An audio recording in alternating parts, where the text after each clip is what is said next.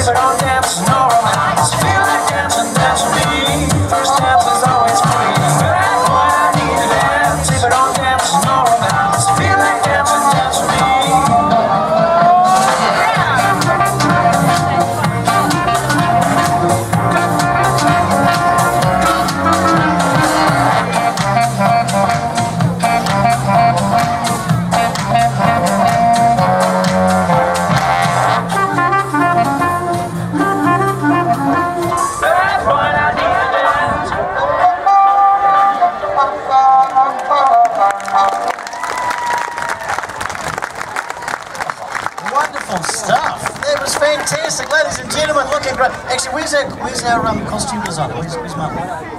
Just there. Come on over here, Mum. Come on over.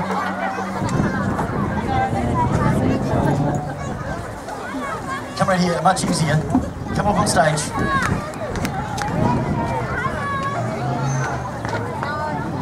Mum, very impressive costumes, I've got to say. This is outstanding, and you make dance costumes? I do. How long have you been doing this? 7 years. 7 years. So behind the 8 ball I am. It's for the Geraldine Inter School of Dance and Drama. And I have 2 daughters, so I do costume kids. So I did 40 costumes. 40 costumes. Do you have any free time? Not in the 3rd term, no. Ladies and gentlemen, because it's always behind the scenes and never get recognised, our costume designer and our fabulous dancers.